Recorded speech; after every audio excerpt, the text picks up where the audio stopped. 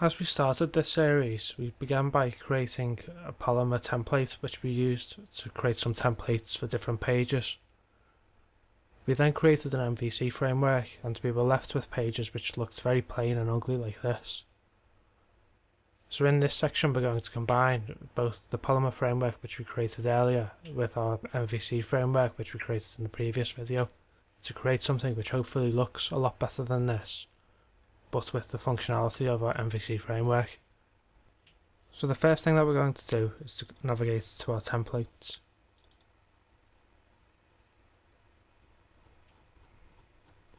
As you can see, the template's actually split up relatively well for us already.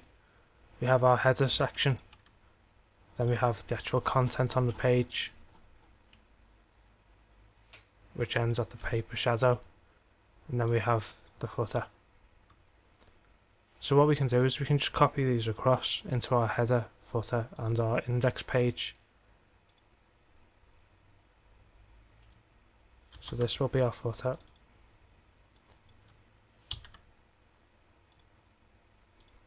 From the paper shadow elements to the div tag is our main index page. And so we'll delete all of the content that's already in there. And finally we have our header.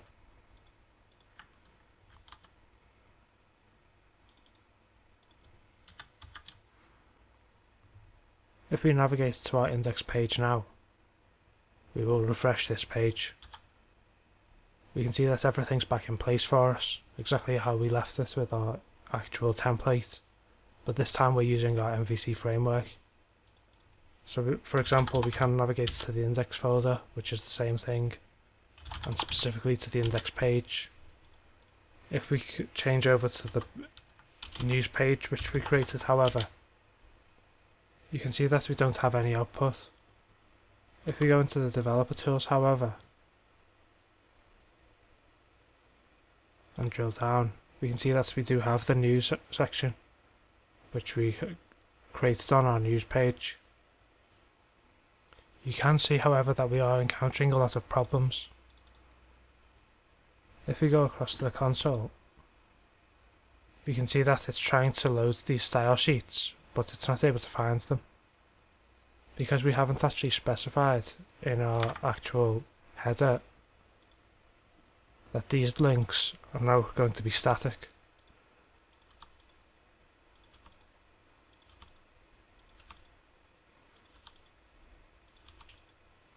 If we try this page again now, we will see that it has loaded properly. You can also tell from this page that these links are actually not going to work, because this path no longer works. In fact, it never worked. This was just a placeholder. And so we can go through and actually change the links so that they work across all of our pages.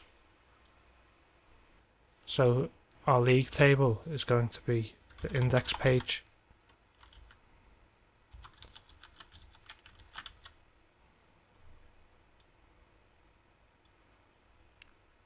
The results page is going to be the results index page. The fixtures page will be the fixtures index page.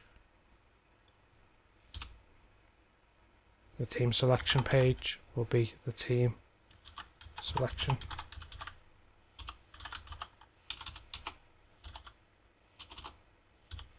Index page. And the result input page, we could call this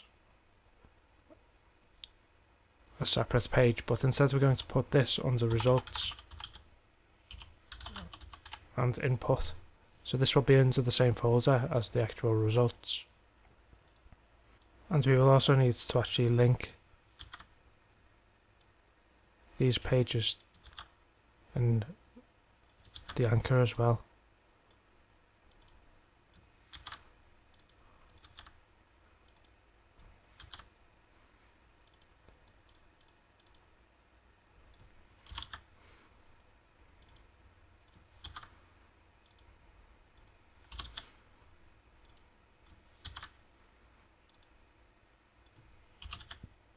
So if we go back to our website now and refresh this page, these links should now give us error messages. They will actually work in the sense that they will take us to the page that we've linked to, but these pages haven't actually been created yet, and so it's just giving us the error message that we created earlier. You can also see that every time we click one of these links, it's actually resetting itself to be league table all of the time. That's because we've set here that selected is always 0, which is the first element. So we can remove that, and later on we will come back and review this and make it a lot more dynamic. So this time it will always just reset to none of them being selected. So the next thing that we can do is we can actually create all of these pages. We don't have to just link to an error page. So we've basically got 4 sections. We have the index section, the results section, fixtures section, and the team selection section. So we already have our index section. So all I'm going to do is copy this.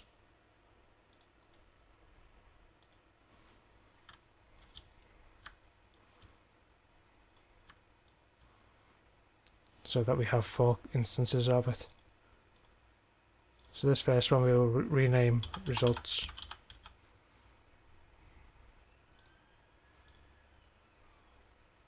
The second one we will rename fixtures. And this last one we will rename team selection.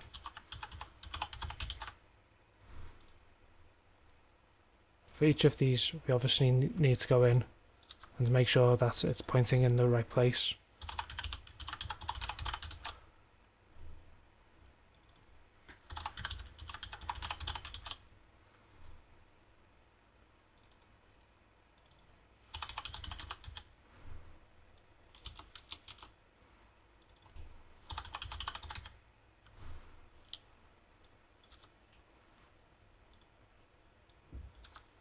We're not going to have this function pass across information for us. That was just for our test.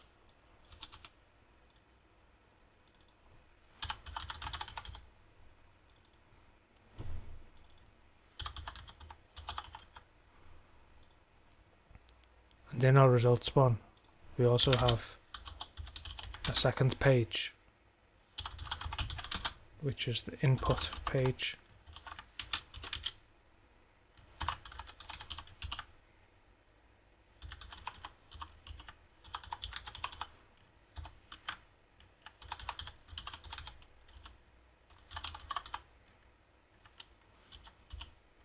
So we can try these again, but they're not going to work because we obviously don't have these views created yet. And so the second to final step to creating our new views is to create new folders which contain index pages for each of these pages. So we have fixtures, we have results,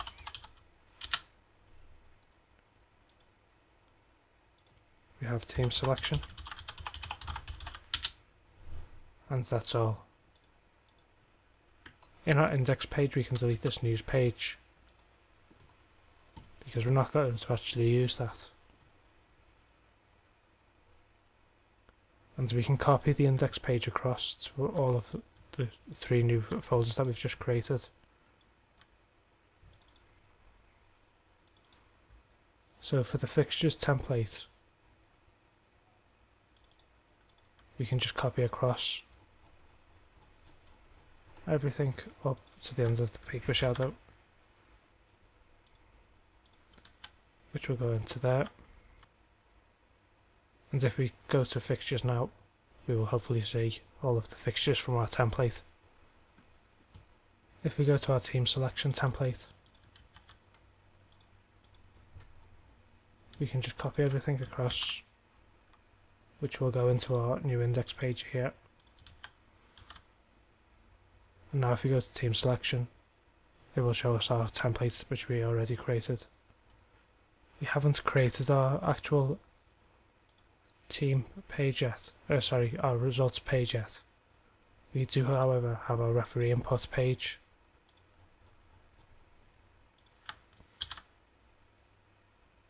And so what we can do is create a separate copy of this.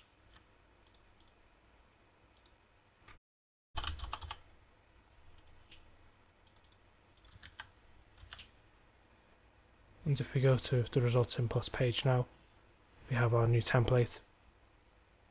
Now we did have this team selection page, but we also had the profile page in our templates. And so what I'm going to do is I'm going to rename team selection to just team.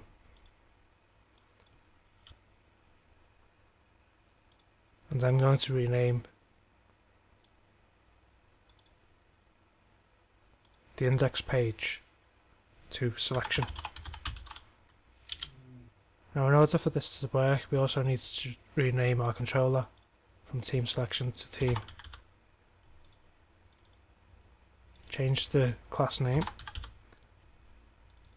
and we're going to change index to selection, as well as amending our link.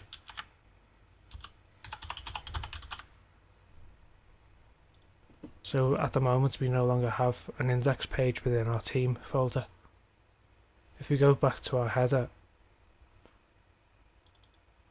and change this link to team/selection,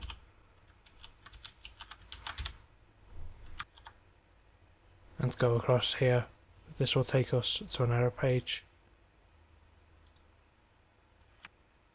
because of course we need to change this in the actual link.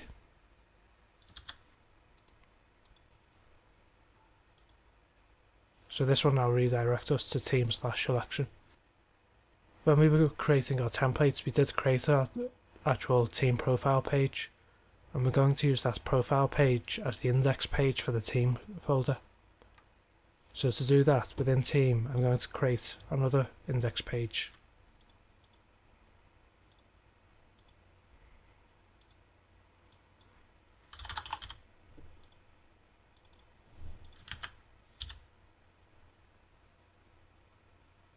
And we will copy across the profile information from here.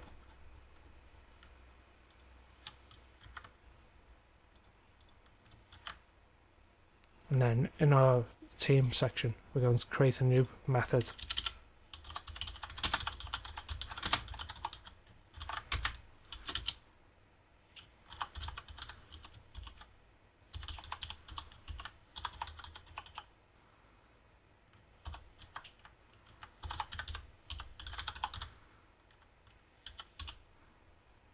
So this time we can obviously still go to team selection, but if we just omit the selection, it will take us to the index page. We can of course create a link directly to the team page as well. So to do that, we will go to the header section, which currently contains all of our navigation. Just create a new row.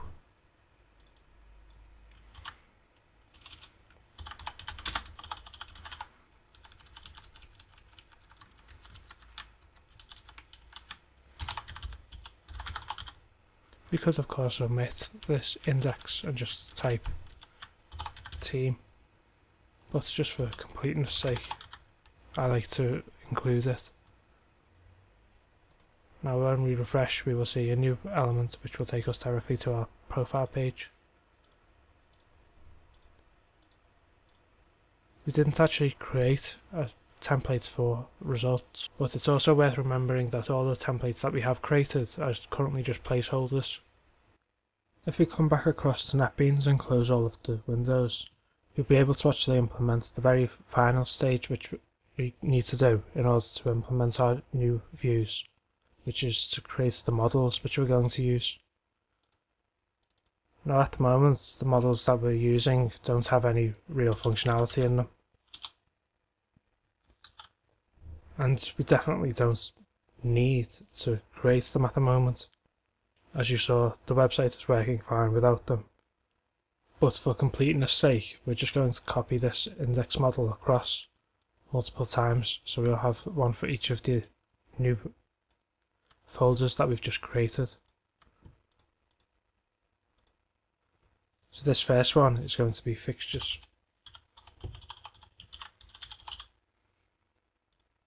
We're then going to have one for the team.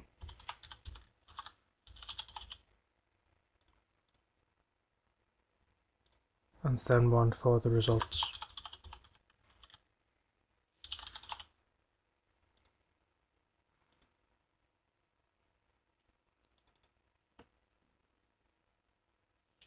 Each of these obviously needs to be renamed in the correct format.